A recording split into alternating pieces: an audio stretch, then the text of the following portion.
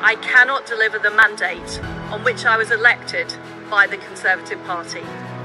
I have therefore spoken to His Majesty the King to notify him that I am resigning as leader of the Conservative Party. According to Truss, there will be a leadership election to be completed within the next week, and that she will remain a caretaker Prime Minister until a successor has been chosen. Truss's resignation came after the mini-budget, the fiscal plan announced by her government last month, caused economic chaos and tanked the ruling Conservative Party's poll rating. The mini-budget, which contained controversial debt-funded tax cuts, has been blamed for plunging the British pound to a 37-year low against the US dollar, while pushing up the cost of government borrowing and mortgage rates. I can't say I was surprised by Ms Truss's resignation, because she clearly lost power. Her programme of government had been completely undermined, and therefore the clear message coming from her own backbenchers was that her time was up.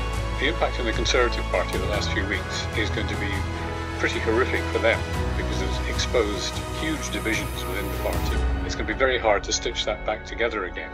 Meanwhile, the leaders of the three largest opposition parties, Keir Starmer of the Labour Party, Ed Davey of the Liberal Democrats, and Nicola Sturgeon of the Scottish National Party, have all called for an immediate general election. Whether the Conservative Party would consider bringing forward a general election is, I think, unlikely. The mere fact that they've made things worse during this very short period of Liz Truss in number 10 diminishes their chances of securing a victory at the next general election. Her performance has been poor, pretty awful.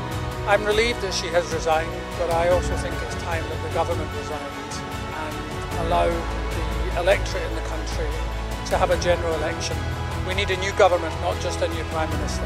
I don't think this current government is capable of making the change that the country needs. Well, it's obviously been a very difficult time for Prime Minister Liz Truss. The financial markets struggled, the value of the pound against international currencies fell, and I think the confidence in her as a result started to crumble in a really relatively short time. So I have never seen Parliament in such disarray as we have at the moment, and we certainly hope whoever takes over will be able to steady the ship and help the United Kingdom develop a sound policy.